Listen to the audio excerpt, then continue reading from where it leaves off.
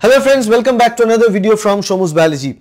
In this video, we are going to talk about Golgi apparatus structure and function. We have older videos about Golgi apparatus structure and function, but this new video about the Golgi apparatus structure and function will unfold many important concepts of Golgi body structure, how Golgi bodies are formed, what are the constituents of Golgi bodies and Golgi complex, and functions of Golgi bodies in details. And also I'll definitely make sure that you'll get something unique, you'll get to know about something new about Golgi bodies in this video lecture. Okay, so let's begin to talk about the Golgi body structure and function. Let me take a color first here, and the very first thing is, what is Golgi? What is Golgi apparatus? If I ask you in very simple terms, what is Golgi apparatus, what would you say? Golgi apparatus can be explained in different, either Golgi apparatus, Golgi complex, or Golgi bodies, doesn't matter. It can be explained like it's a, what you can say, a cooking center for a cell, or a post office for a cell, where after the proteins are synthesized, they are made in the endoplasmic reticulum, they are transferred and they are modified chemically, and then they are dispatched in different locations of the inside the cell and outside of the cell. So a secretory, so Golgi apparatus is a center of secretory pathway inside of a cell. That's one way to take a look into the Golgi apparatus. So also known as Golgi complex, Golgi bodies, or Golgi, membrane bound organelles which are sac-like structures found in the cytoplasm of most eukaryotic cells and absent in prokaryotic cell, mammalian RBCs and sperm cells of bryophytes. And from this sentence itself I can ask you a question: which of the following does not contain a Golgi apparatus? And you can see it's absent in prokaryotes, obviously everybody knows that, but it's absent in mammalian RBCs, sperm cells of bryophytes. Okay, that's it. Ranges from one to several within a cell. In plant cells, several small Golgi complex are together. They are known as dichotosomes. So in dichotosomes, the multiple Golgi bodies are found together. It is responsible for transporting, modifying and packaging proteins into vesicles.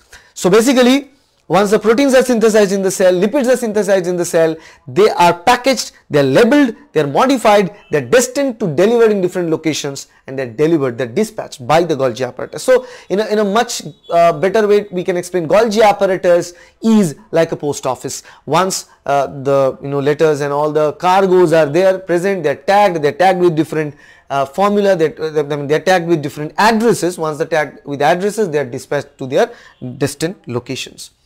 So components of Golgi apparatus, it is made up of several stack of parallel flattened sac which are known as cisternae. So basically what the Golgi apparatus is made up with, many peripheral tubules and vesicles are also present. So basically Golgi apparatus is made with three different components. Okay, let me write them down.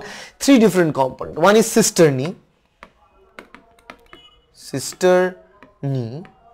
second one vesicle, and third one what? Tubule.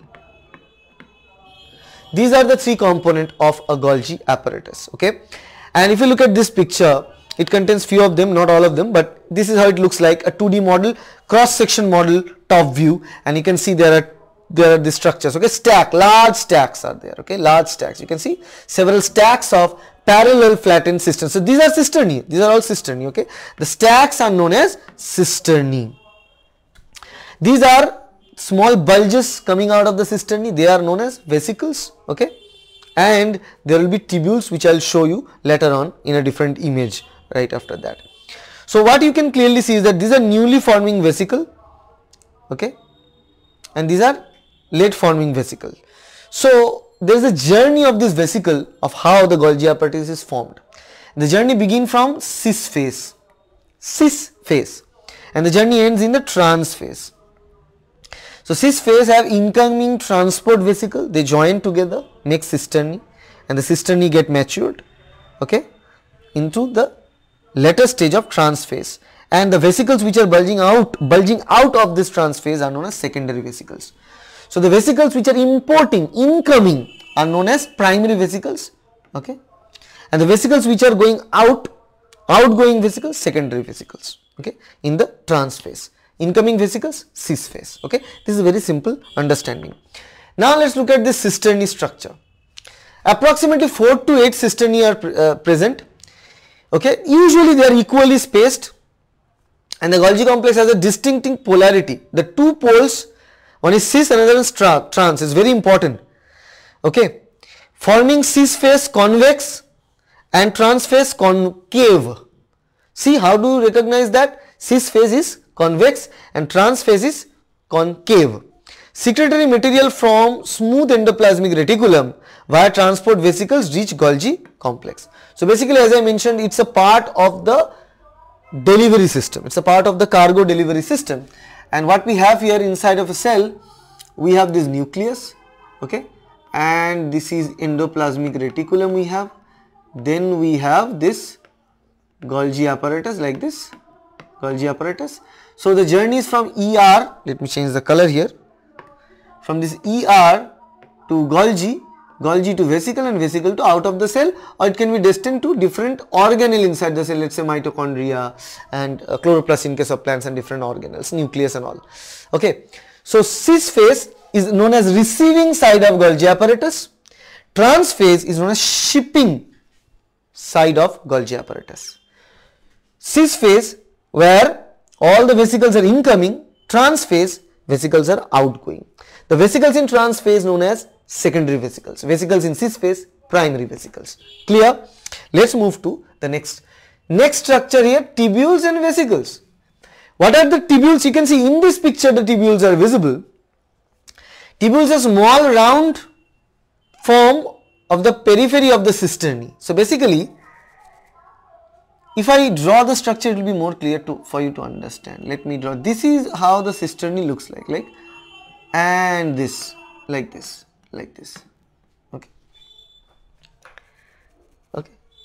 And if I draw, this is the end, and let me take color. So let me change the color again.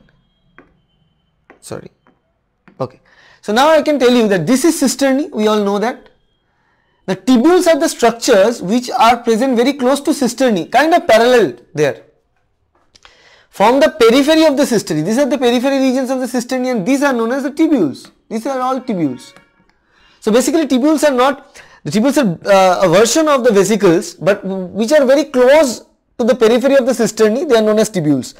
And when these vesicles are forming to the dispatching end or exactly to the incoming end, here, dispatching end or incoming end, then we call them vesicle. These are red ones are vesicles. Okay, that's the difference. So vesicles lie near the end and concave surface of the Golgi apparatus. Okay, while the tubules, small round structures, form the periphery of the cisternae. That's the only difference. And then the type of vesicles that we get, smooth vesicles and coated vesicles of Golgi. Two types of vesicles are there. Smooth, there is nothing present on the surface, and coated vesicles. Now, apart from that, the other structure is matrix.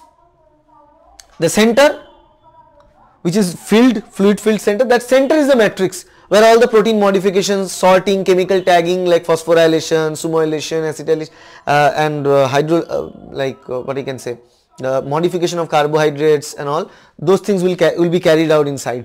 That is also known as the lumen of cisternae. So this region, the lumen of cisternae, which is also known as the matrix of Golgi apparatus.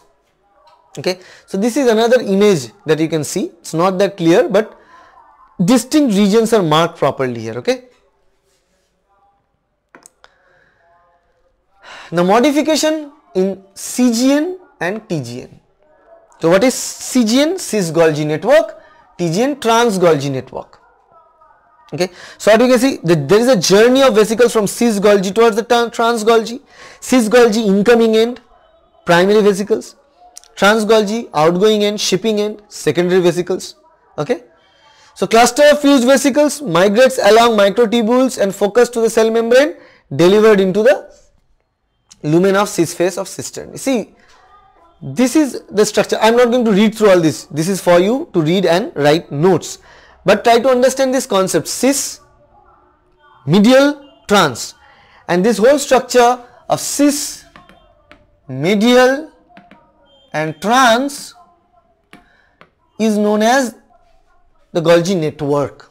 Cis Golgi network, medial Golgi network, trans Golgi network. And there are different theories of how exactly Golgi body structures originate. So basically there are two theories. One is the cisternal maturation model.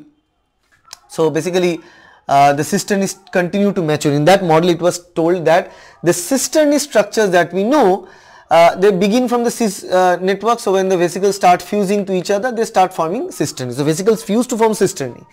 So this is the cisterny in the cis site. Now then there is a cisterny in the medial side, another cisterny in the trans side. Now what's happening is that this is the dispatching end, this is receiver's end. Let me take the color.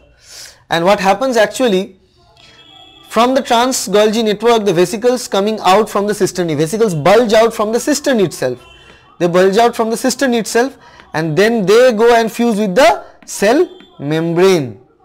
So what's happening is that the trans Golgi cisterny size is decreasing, and as the trans Golgi is moving, it's moving towards membrane as forming vesicles. Medial cisterny becomes trans cisterny, cis cisterny becomes median cisterny, and the cis cisterny place is blank. The vesicles, the incoming vesicles will fuse with each other to form cis cisterny. So basically there is this constant cisternal maturation that we can see. The incoming vesicles will form cis, cis will mature to medial, mid will mature to trans, and trans will bulge out and go and fuse with the membrane. That way it concludes the overall structure integrity maintenance in the process of Golgi body structure formation. That is known as cisternal maturation model. Okay. Now what are the functions of Golgi complex? And this is really important. This is going to be very important. The function of Golgi complex, it's too much. Secretion, synthesis, sulfation, apoptosis, phosphorylation and cell specific functions, all of them are a part of it. And particularly secretion is most important. Well, many people say synthesis is also equally important, and you also see sulfation is also equally important. These three are the major three functions of Golgi apparatus. The very first thing, secretion. It is involved in many different functions, but secretion is one of the primary role, as I mentioned. And there are multiple ways of secretion. There is constitutive secretion without any signal. So Golgi bodies doesn't require any signal from outside. So there are basically proteins needed in cell, different places, different functions. So proteins are made inside the cell, they are packaged, and the Golgi tag them and they secrete it outside of the cell. So that is known as general secretion model. And there is also regulated secretion, where a particular signaling molecule binds to the surface receptor of the cell, and as a result of which a cell signaling process takes place inside a cell that tells the Golgi apparatus to package certain proteins and components into the vesicles, and then they fuse it to the membrane to secrete. That is known as regulated secretion. Second type is synthesis, a major site for carbohydrate synthesis and also modification of that. This includes the production of glycosaminoglycans. Remember, what are GAGs? Glycosaminoglycans are long unbranched polysaccharide which Golgi attaches to the protein synthesis of endoplasmic reticulum. So basically the proteins once synthesized in the endoplasmic reticulum transported to the Golgi, and here they produce these glycosaminoglycans. Okay, and enzymes in the Golgi polymerize several of these GAGs via xylose link onto the core protein. So basically what happens, again a system of modification, and that start with endoplasmic reticulum from ER to Golgi. So basically proteins are synthesized here, proteins synthesized, okay, and that protein is transported to the Golgi, and that protein is tagged with glycosaminoglycans, multiple GAGs actually, okay, multiple GAGs, and once that is done, and then they are targeted. Okay, they are targeted to different. So protein is targeted with carbohydrate, and they are producing this what you can call them, glycoprotein, because the protein is tagged with sugar moieties here. Sulfation is another kind of modification. As you see the name, Golgi involves sulfation of certain molecules passing through its lumen via sulfotransferase enzyme that gain their sulfur molecule from a donor called PAPs. Okay, so PAP is a donor which is present in the Golgi. PAP is present in the Golgi, and what it does is that it attaches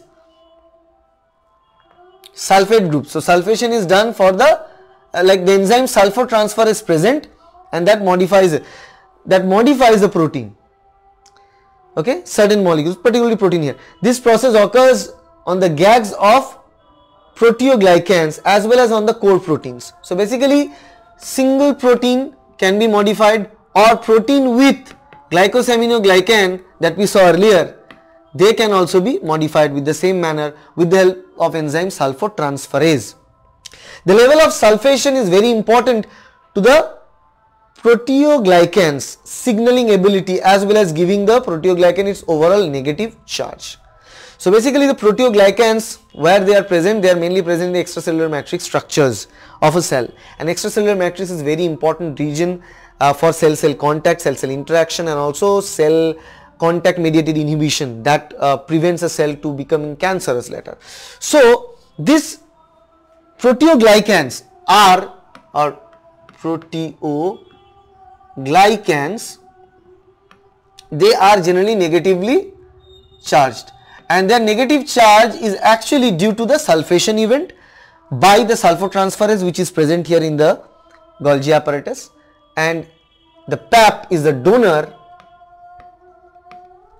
for the process of sulfation. Okay, these are the take home message.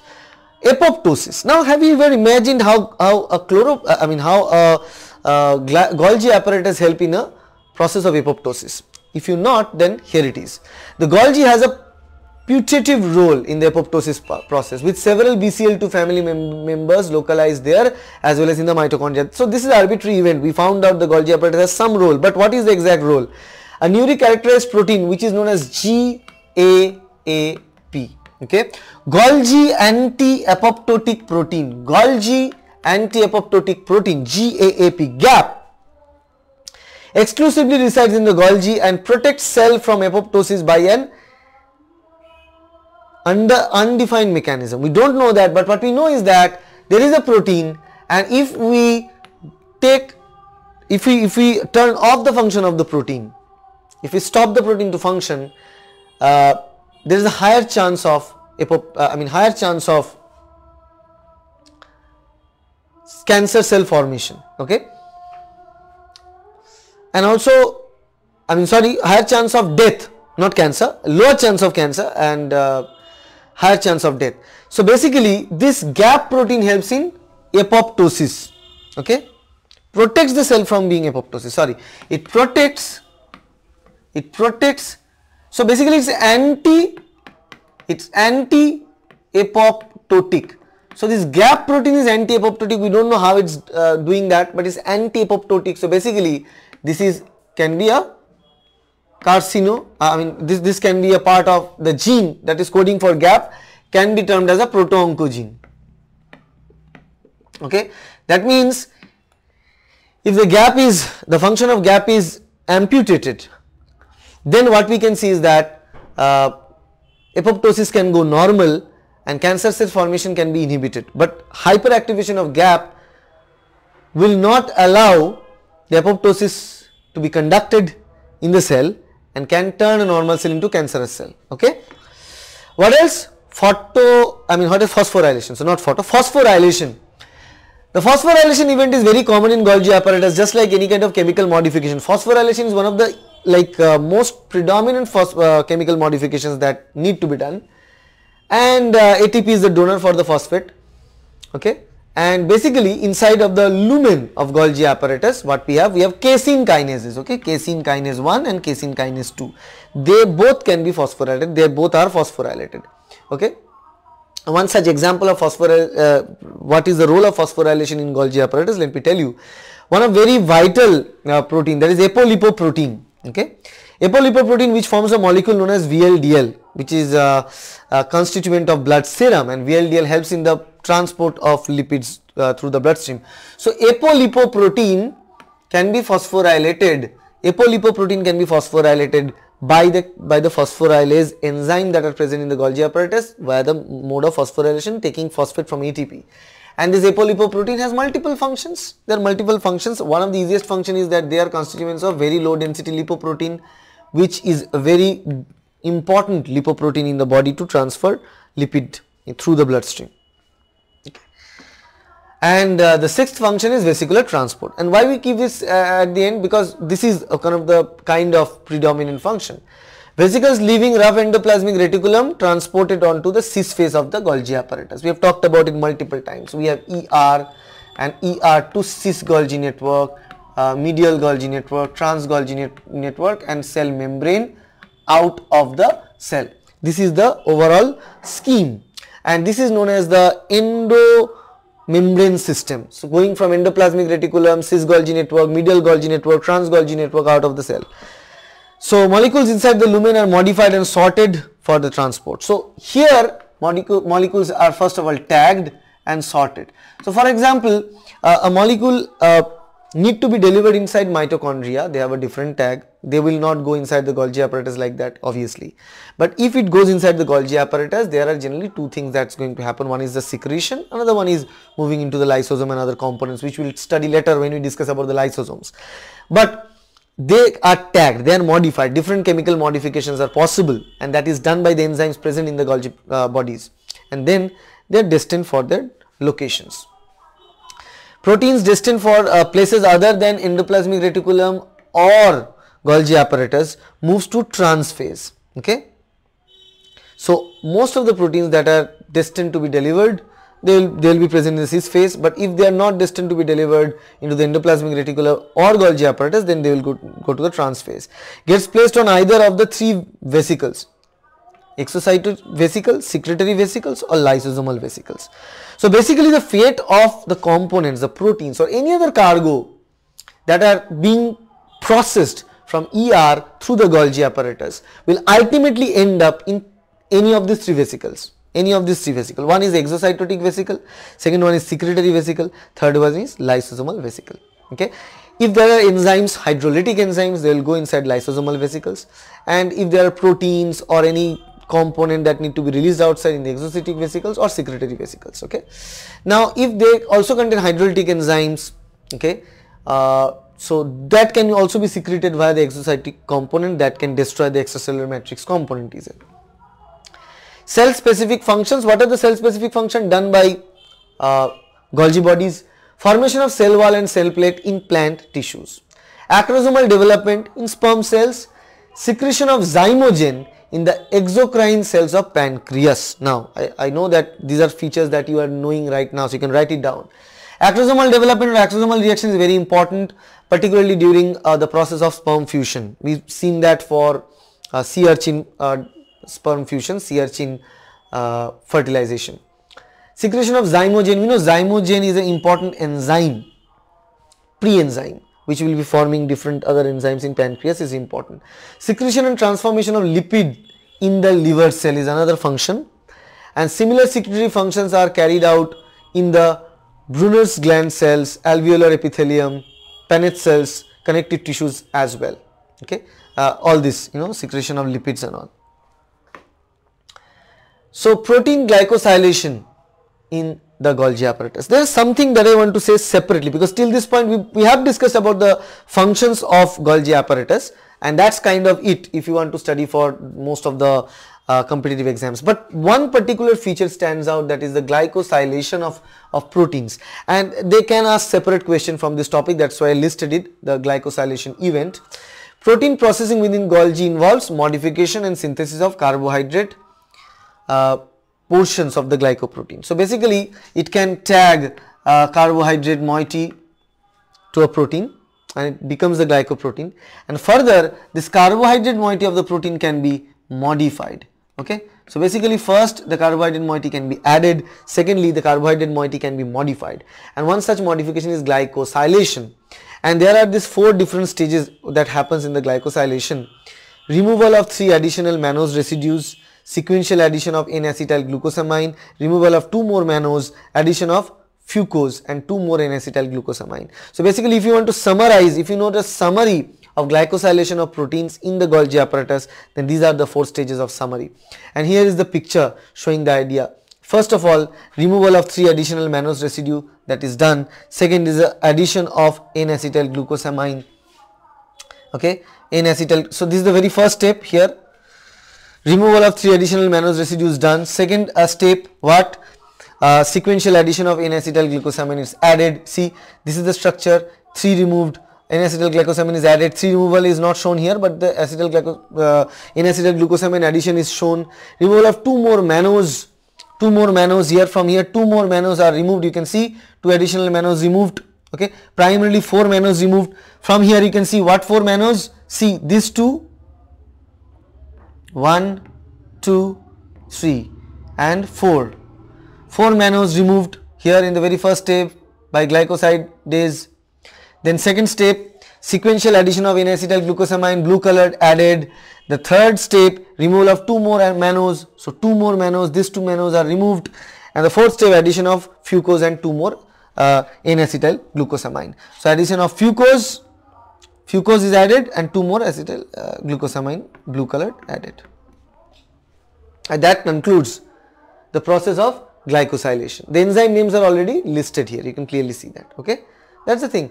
So basically, removal of mannose and addition of N-acetyl glucosamine. So removal of mannose is done by glycosidase enzyme. Glycosidase is the enzyme that cleaves the glycosidic structures, and glycosyl transferase is the enzyme which tags N-acetyl glucosamine to the existing sugar moiety. So these are the 2 enzymes involved in the process.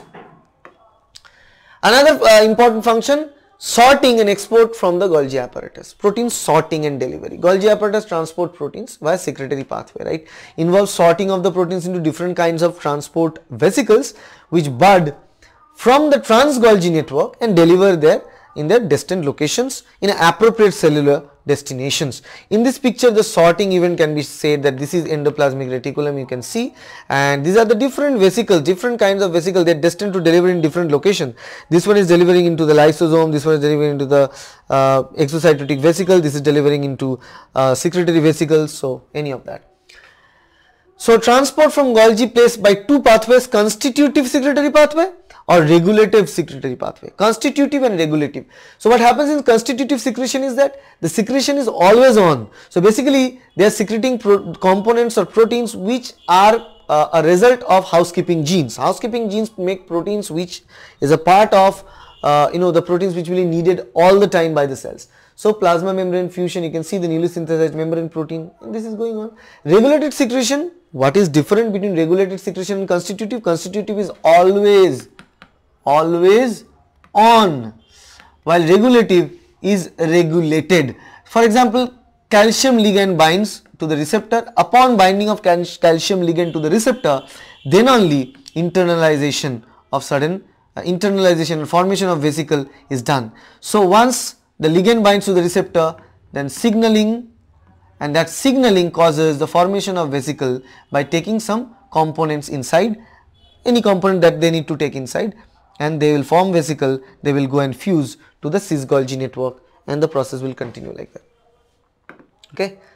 Constitutive secretory pathway, as I mentioned earlier, proteins are secreted from a cell continuously regardless of external signals or factors.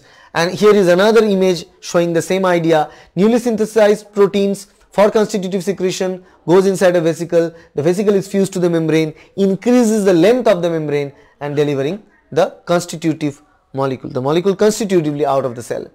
While the regulative secretion model I already mentioned, binding of ligand to the receptor causes the signaling, and as a result whatever protein can either be internalized, or any molecule can be internalized or externalized. It can be engulfed inside or it can be released outside, both of them. Okay, a distinct regulated secretory pathway in which specific proteins are secreted in response to environmental cues and environmental signals, sorted in the trans-Golgi network and packed into the secretory vesicles. Okay, so trans-Golgi is involved in this process more often. Selective transport of proteins to lysosomes. The process of protein sorting in the Golgi. So basically we know that the Golgi bodies at the end will package and sort all the proteins and components, and they will target it to either of the 3 vesicles, exocytic vesicles, endocytic exocytic vesicles, that's one thing that we talk about, secretory vesicles, and the third one is lysosome. So if a protein is targeted to be delivered into the lysosome, it must carry some sort of signal, some sort of uniqueness, right? So what is that? It's a selective transport of protein. Remember, this one is a selective transport. It's not a regulative secretion or constitutive secretion, it's a selective transport.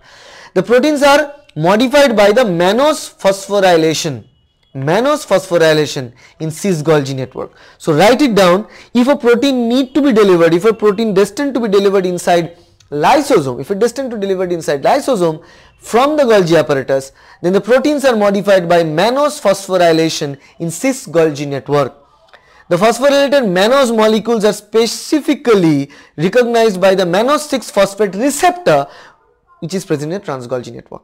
So basically what happens here, this is cis-Golgi and let's say this is trans-Golgi, and what's going on here is that in cis-Golgi network here the mannose is phosphorylated. So phosphorylated mannose once reaches the trans-Golgi, here they find receptors in the lumen of trans-Golgi, okay, which is known as mannose 6-phosphate receptor, mannose 6-phosphate receptor. So mannose 6-phosphate receptor is present in the trans-Golgi, internalized receptors towards the lumen, and in cis-Golgi the mannose gets phosphorylated. Okay, so this phosphorylated form of mannose will be retained, and this interaction between the mannose with mannose 6-phosphate will be there in the trans-Golgi, and this particular interaction is important for delivering any protein with this mannose and phosphorylated mannose form into, or any enzyme of this kind into lysosome. Okay, this is how the lysosomal signal is actually created. You can see in this picture. Okay, lysosomal proteins, and the lysosomal proteins are tagged with what? Tagged with N-acetyl glucosamine. N-acetyl glucosamine is there in blue color, and then mannose residues are present in the red color, right? And now what will happen? Additional phosphorylation to the mannose is done. So this particular mannose here you can see gets phosphorylated. Blue colored moiety here is a phosphorylation event. So this is phosphorylated. Mannose is phosphorylated. So once the mannose is phosphorylated, then the protein with mannose phosphorylated tag will go from cis to trans-Golgi, where in the trans-Golgi they have mannose 6-phosphate receptor, and this protein with mannose 6-phosphate binds to the mannose 6-phosphate receptor in the trans-Golgi, and that acts as a signal for the